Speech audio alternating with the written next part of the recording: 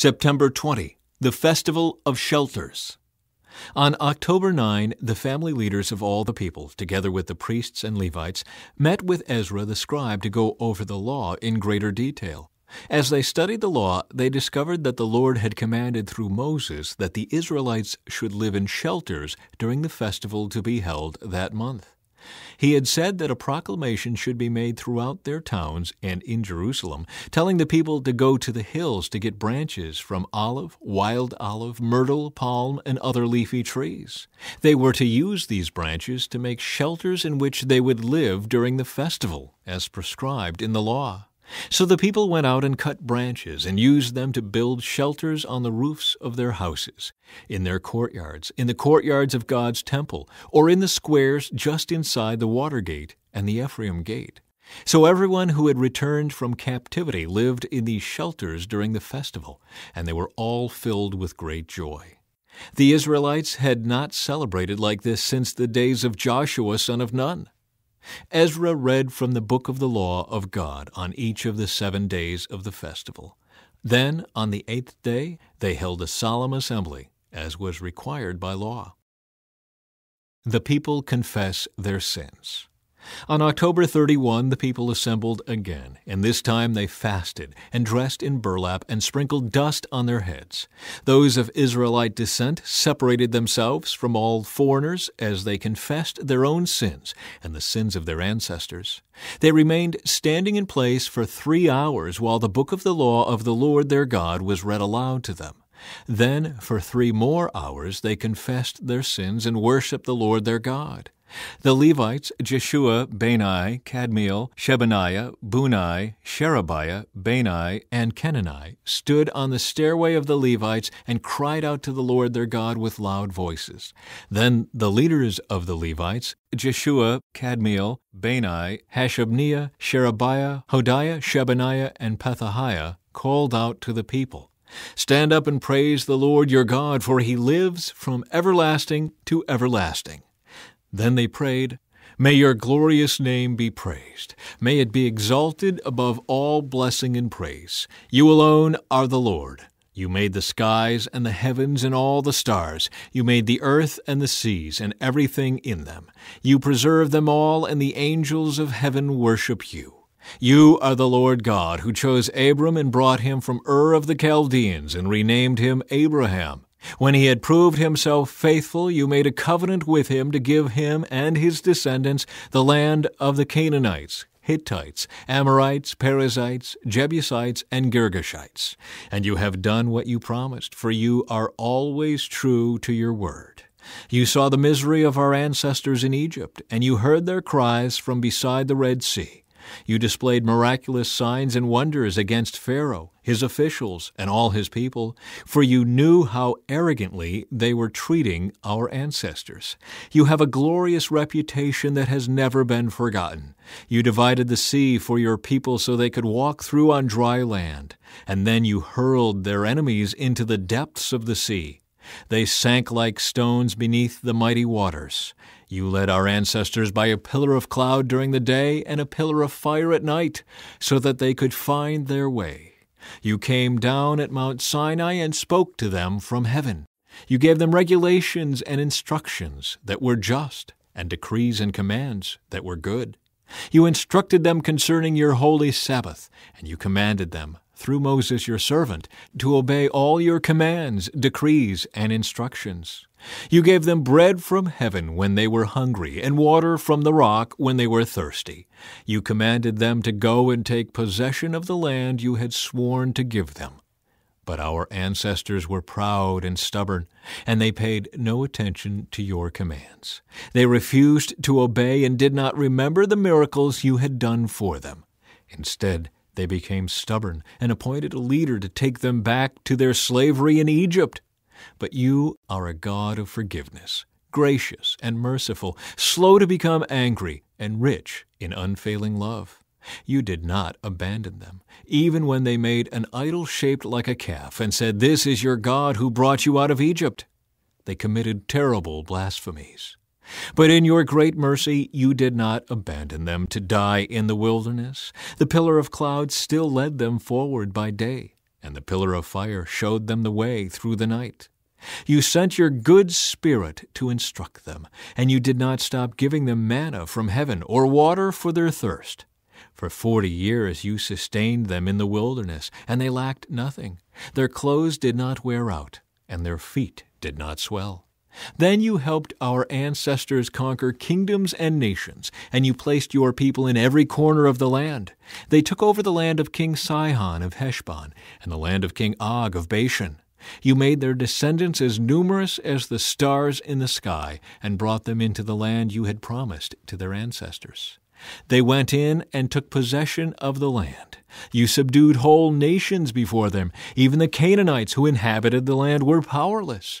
Your people could deal with these nations and their kings as they pleased. Our ancestors captured fortified cities and fertile land. They took over houses full of good things, with cisterns already dug and vineyards and olive groves and fruit trees in abundance. So they ate until they were full and grew fat and enjoyed themselves in all your blessings. But despite all this, they were disobedient and rebelled against you. They turned their backs on your law. They killed your prophets who warned them to return to you, and they committed terrible blasphemies. So you handed them over to their enemies, who made them suffer. But in their time of trouble they cried to you, and you heard them from heaven. In your great mercy you sent them liberators who rescued them from their enemies. But as soon as they were at peace, your people again committed evil in your sight, and once more you let their enemies conquer them. Yet whenever your people turned and cried to you again for help, you listened once more from heaven. In your wonderful mercy you rescued them many times. You warned them to return to your law, but they became proud and obstinate and disobeyed your commands. They did not follow your regulations, by which people will find life if only they obey. They stubbornly turned their backs on you and refused to listen.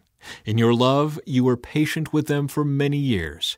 You sent your Spirit who warned them through the prophets, but still they wouldn't listen. So once again you allowed the peoples of the land to conquer them.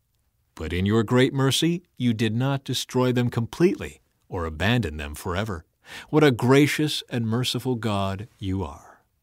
And now our God, the great and mighty and awesome God who keeps his covenant of unfailing love, do not let all the hardships we have suffered seem insignificant to you.